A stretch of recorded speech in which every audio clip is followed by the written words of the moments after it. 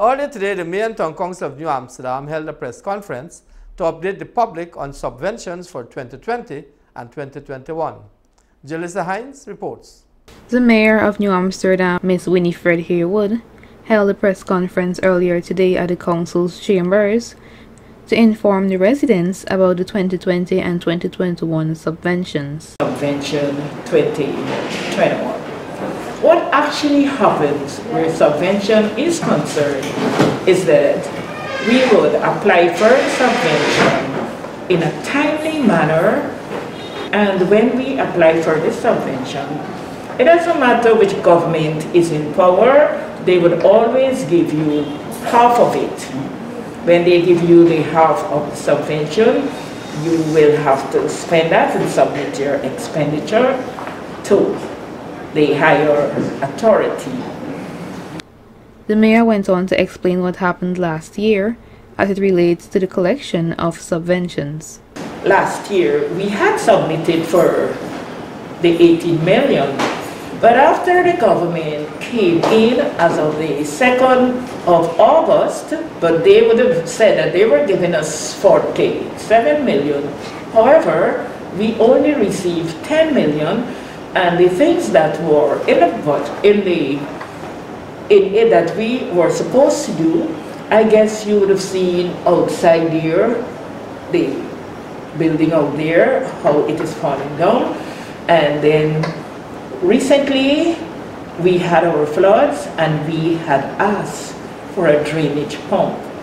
But our minister, he took out the drainage pump and also for us to address the wall, but instead he actually did this chamber here. This was one project, and the next project was Kadar Road, where we addressed. That was it. And so last year we received 10 million. We spent what we had to spend, and we submit our expenditure. She then explained why no subvention was collected for this year. We would have submitted the same amount for our municipality. But after we would have submitted that, the Minister of Local Government would have written a letter to me, and he was asking if we can take out some of the streets that we would have placed to be done during this year and insert 50 lights. So I had to respond to the minister, but I did not respond on my own. I had to be at the council at the statutory meeting, and we all look at the letter and we agreed what we were going to do. So we said that, well, we have to inform the minister that, well, we have gone to the people in the town and we informed them that we were going to do X, Y, and Z street. She further noted,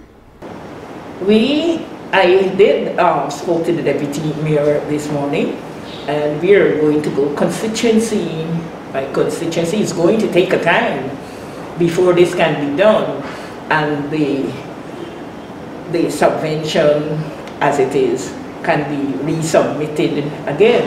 So we're going to go constituency by constituency, talk to the people. But at the end of the day, the people, we are here to serve the people.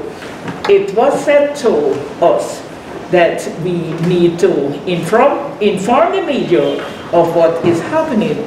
But maybe I feel that, well, the spirit was working, and I did say to the meeting that we would have this briefing on Wednesday at 11 o'clock, not knowing that our minister would have come into the region to submit to the M&TCs and the 2 municipalities. the Mayor also disclosed the decision taken by the Council on the matter. We can't just go back on our own and just take out some of the streets and put lights on it, because we don't know which one we would be able to take out.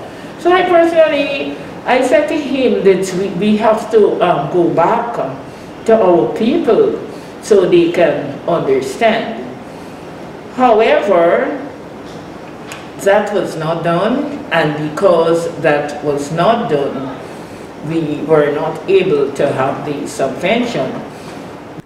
Mayor Haywood then mentioned the council's stance on the situation.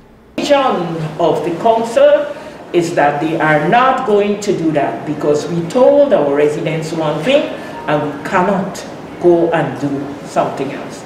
That was a decision.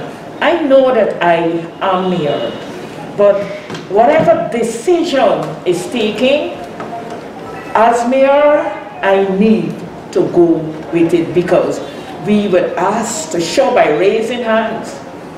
And you know, it goes from there. So that is my position. We were very happy when we learned about the 47 million because there would have been work in there that we ought to do for the residents of the town.